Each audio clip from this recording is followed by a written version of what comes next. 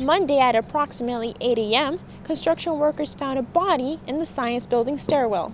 The building has been evacuated just as a precaution because we are currently investigating a possible crime scene.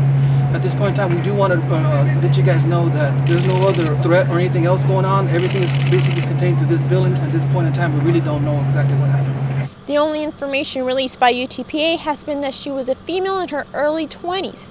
The science building will remain closed until noon on Tuesday. Make sure to stay up to date with Bronc TV for further information. Reporting from UTPA, I am Lizbeth Gonzalez.